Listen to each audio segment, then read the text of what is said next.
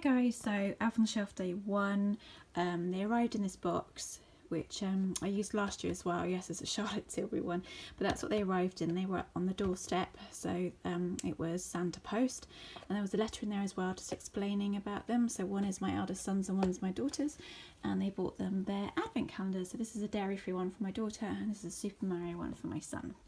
And then day 2 for the elves. Tonight they are having a film night.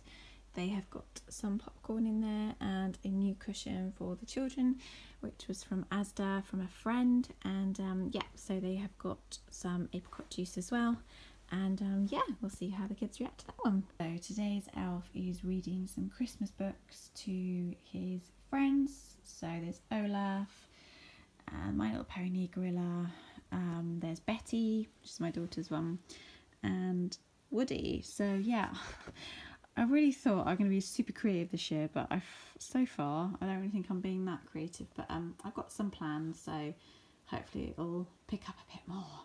So this is today's elf, day number 4, trapping each other in the drawer. So today's elf is playing Twister. It's so hard to keep thinking of things, isn't it? Morning everybody, so excuse the bathroom, we are doing it up, but this is what the elves did today on day 6. Children are going to love it. So this is today's Elf on the Shelf. Betty's dressed up as Wonder Woman and Buddy's dressed up as Batman, and it says, I think you can really see that, Superhero School.